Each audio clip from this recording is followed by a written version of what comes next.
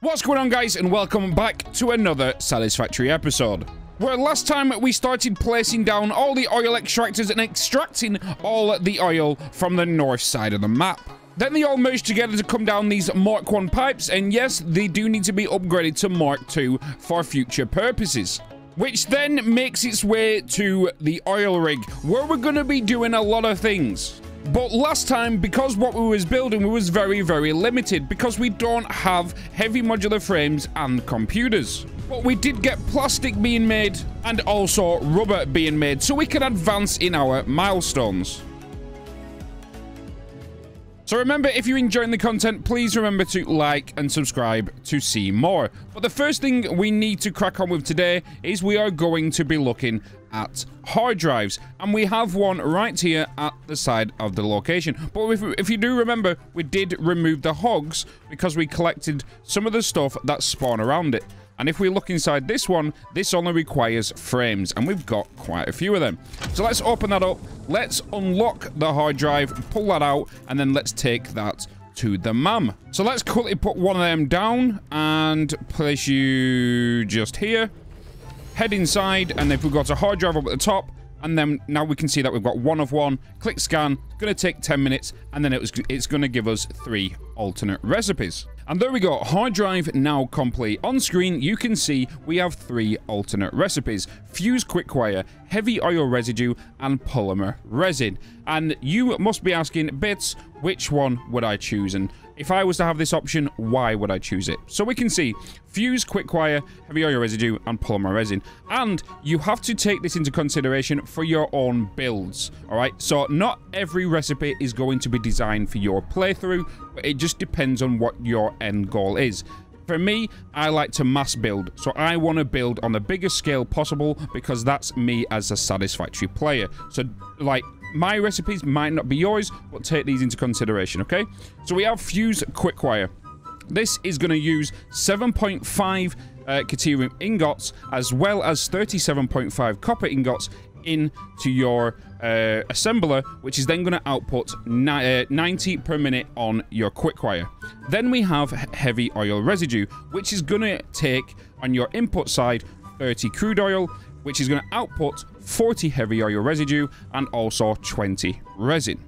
And then we have polymer resin, which is going to input 60 crude oil, which is going to output 130 resin and also 20 residue oil as well. So with all that being said, what option would I choose? I would choose the heavy oil residue. And you must be wondering, why would I choose that? Reason being is it takes in 30 oil per minute, outputs 40 residue oil, and also outputs 20 residue. One, this doubles any form of residue oil we're going to need for fuel, but it's also given us the polymer resin, which is very flexible into products it can make.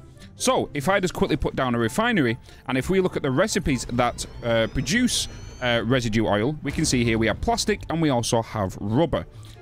So if we go into this one, we can see that it requires 30 crude oil per minute to make 10 residue oil. This new recipe we're looking at is going to give us 40.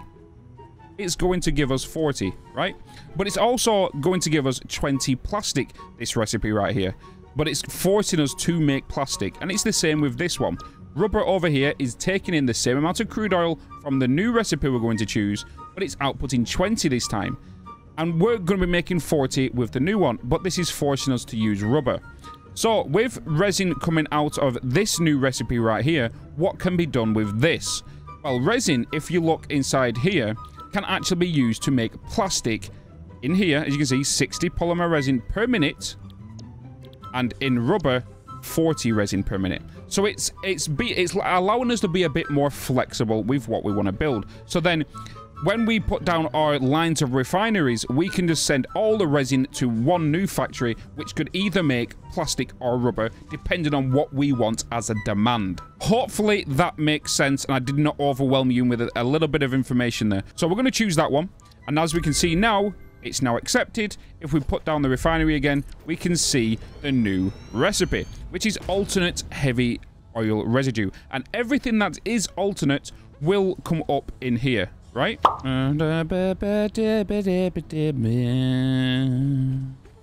Oh! Hell to the yeah. Diluted package fuel. Oh boy. Oh boy. Confirm. We definitely need that.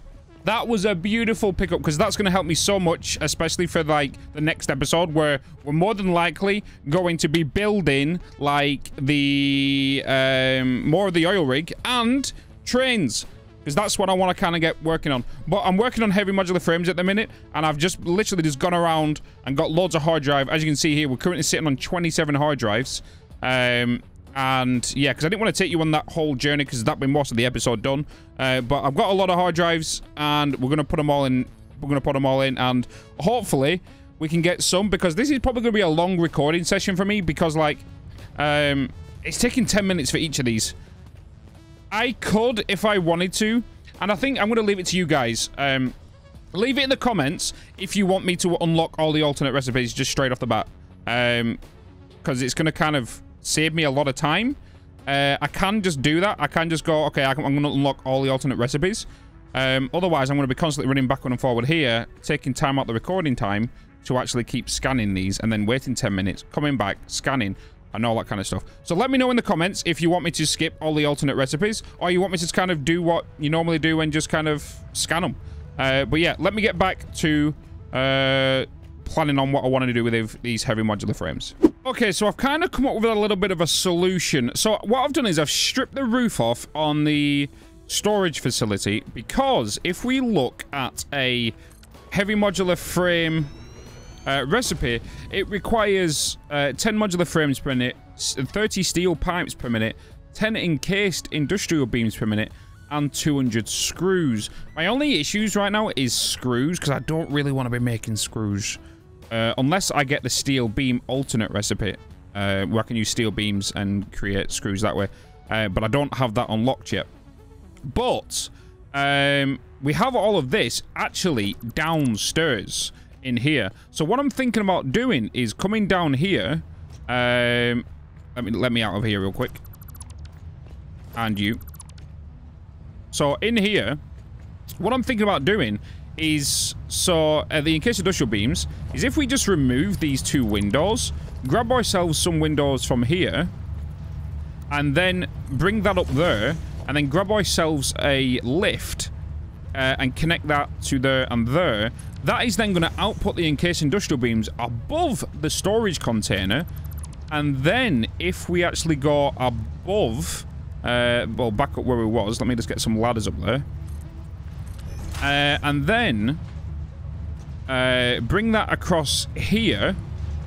We've got a hole here. Let's just put a floor hole there. Then grab ourselves a lift again. And that actually... well, if I put it the right way first, Bitzy. If we put the lift here, flip that.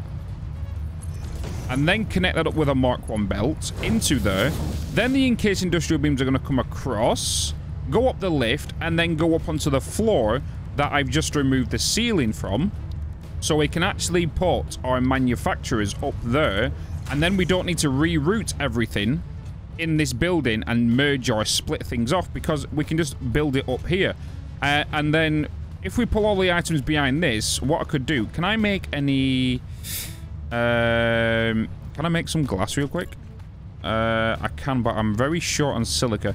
So for example, we could kind of go with something on the lines of this, so we can, it's like a glass wall here, and then we can put like our manufacturer down, say around over here ish.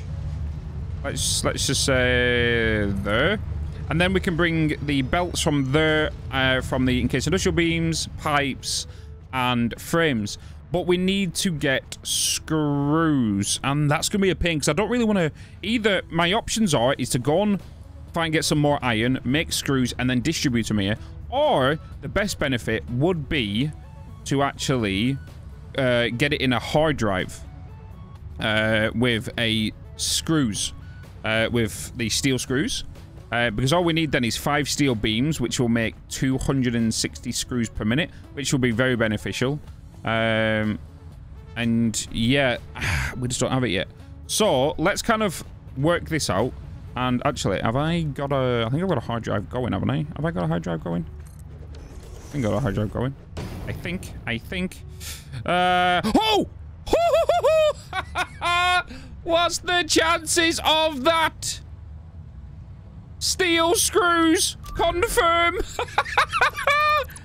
Oh, we've just hit the bloody nail on the head with that one. Oh my god. Thank you, gods. Thank you. Oh god, that... Oh, man. I've gone all sweaty now. Jesus. Jesus. That has saved me a lot, because now I can put a constructor down. Go in here, and we can make steel beam... Not steel beams, sorry.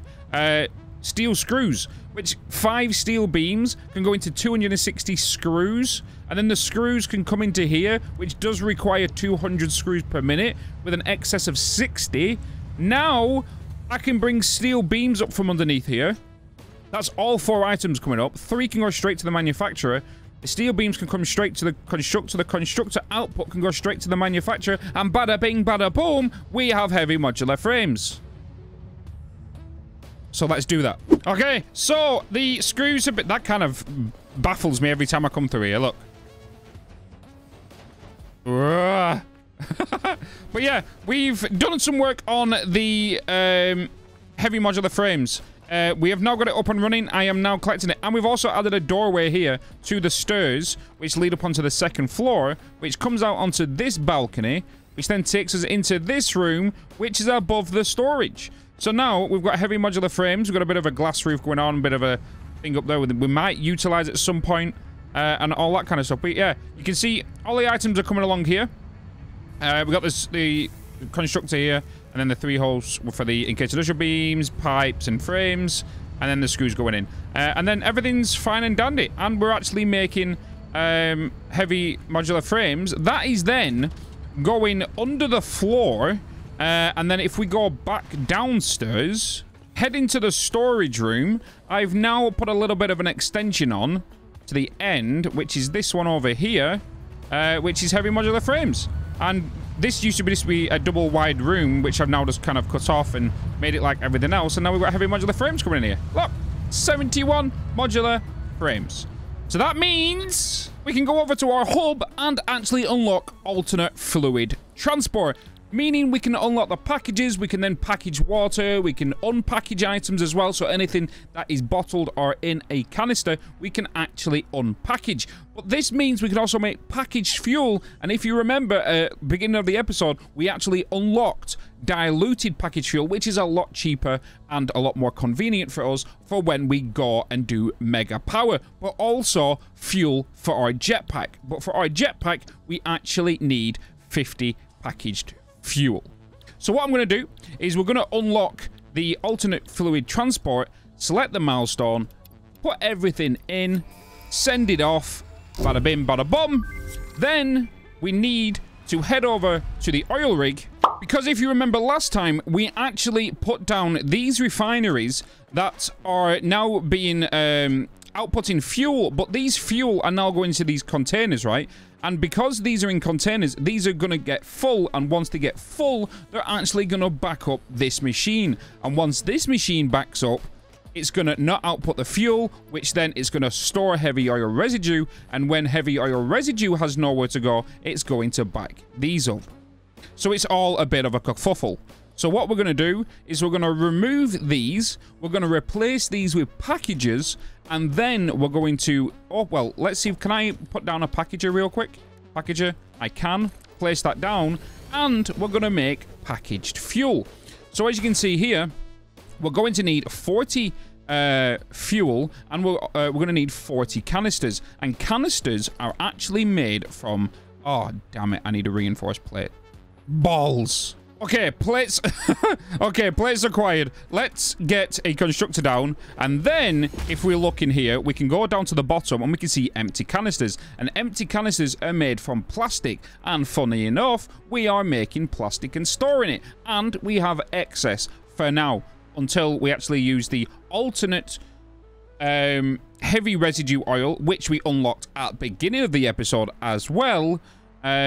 to which the resin of that will go and make plastic. But what we're going to do is we're going to divert some of this plastic into some constructors to make canisters. We're then going to swap out these fluid buffers here, replace them with packages. The fuel is then going to go into a packager with the canisters that's coming out of the constructors to make that. And then we have a cycle, which then does mean the fuel is going to get used and won't get backed up, so this can continuously be made. Okay, so what we're going to do is we're going to remove the pipes and these fluid buffers.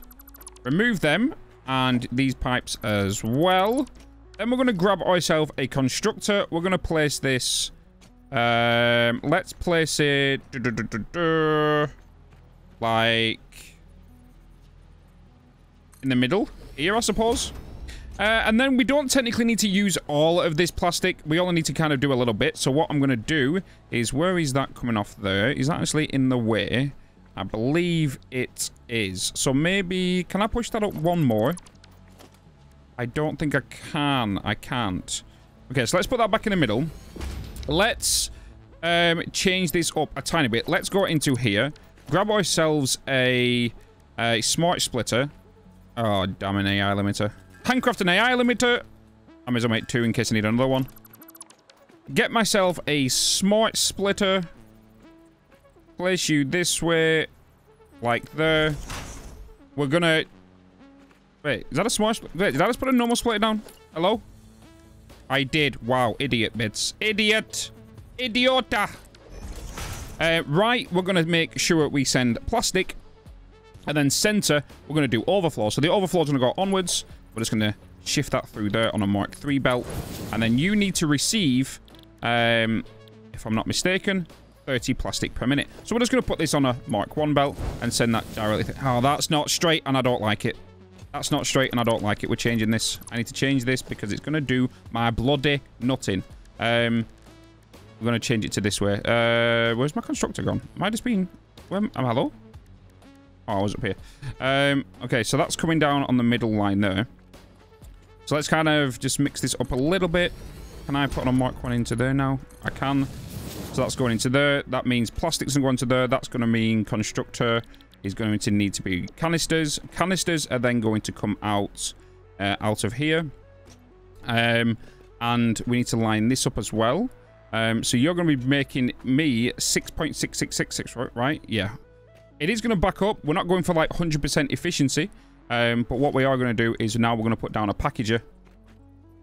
We are going to put that down into, we could say here. Like so. I don't know. I don't like this way this is going. Let's kind of put this straight on, I suppose, then. So here. It can just be a direct feed. Yeah. It can be a direct feed. Then we'll put a Mark 1 into there because you're going to be outputting 60 per minute. You're going to need packaged fuel, 40 canisters per minute. So we're going to actually be making more than we should do. And you're requiring 40 fuel to come in. We're making 6666. I don't know how many sixes are in there, but we're making that many. Then we need to get our pipe. We need to bring that pipe around into here. And shift this here as well. And then around to there. And then we're going to start bringing it up into here. And then, if I'm not mistaken... oh, I need to move this by... is it by 1? I think I need to move it by 1. I think it is by 1. Okay, let's remove that then. And then connect that back up into there. Get my paintbrush and swatch these to orange. Because why? It's sending out fuel, not residue. So that's going into there. You're going into there. You're now going to make packaged fuel. You're going to receive the canisters. You're going to get diverted off. And now we just need to connect these up with power. So we're going to grab that power pole there. Connect you up. And then bam. And bam. Now, we should... actually, no, I need to connect that up there, don't I? Oh, no, that needs to be a Mark... no, that needs to be a Mark III! Ah, you son of a gun. That's the only thing about... the issue about putting splitters super close like that. Is once you put a belt in there... wait, is that a smart... that one. Once you put a belt in there like that, you have to remove the actual splitter. So, okay, so let's put a 3 in there. 3 along there. And then a Mark 1 coming out of the machine. Now... Oh, God. You can already see the canisters coming out, which is cool. And that is already receiving the packaged fuel. And we only need 50 to unlock the jetpack. Center. I want you to be packaged fuel. And that should stop sending in stuff that way. Cool. So now you're going to store. And then we need to get you powered, which your power connector is on this side. And all I need to do is just put a power pole here. And just connect you up to there. Right. Now you're connected. That's that done. We're receiving package fuel. We've got 92. That means now we can head back and go and unlock the jetpack. So we can go into the hub, go into tier 6, go into jetpack, and bada bing, bada bosh. I will get you guys saying that at one point. And launch that off. So now we've unlocked the jetpack. But what do we need for it? And if I'm not mistaken, I think we need a computer. I actually think we need a computer. Please tell me we don't need a computer. Please, please, please, please, please, please, please, please. We need circuit boards. We need circuit boards, which, technically, I can just make by hand. Because all it needs is copper sheets and plastic. And then we've got the jetpack. And then we can fly around. So let's get some copper sheets. We've got some plastic. That means I can go into here. Go into craft bench. Grab this. Go down here. Was it circuit boards I needed? Oh, wait. Was it circuit boards? Circuit boards? It was circuit boards. Me and my fish brain. Make 15 of you, and luckily we can make up to 16. Then get these completed. Then we can build the jetpack. Oh my god, I've missed this so much. You don't realize how much I've gone from like the Twitch Satisfactory playthrough to playing this one. Like... And I come over here, I'm building something. I got to jump off here. Luckily, there's water below. But me thinking is I've got a jetpack and I can hover. I'm like, oh, my days.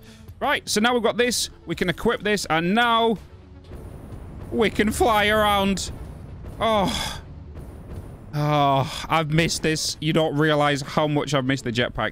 Because I don't even use the hover pack. I honestly don't use it. I don't know why. I'm just accustomed to using the jetpack and all that kind of stuff. And it also means we can go through here and actually land on the oil rig. Well, actually, we're not going to make it. But I can switch over and I'm going to fail this, I think. No, I don't need to climb up here anymore on the bloody ladder. I can just fly over here now, which makes it so much better.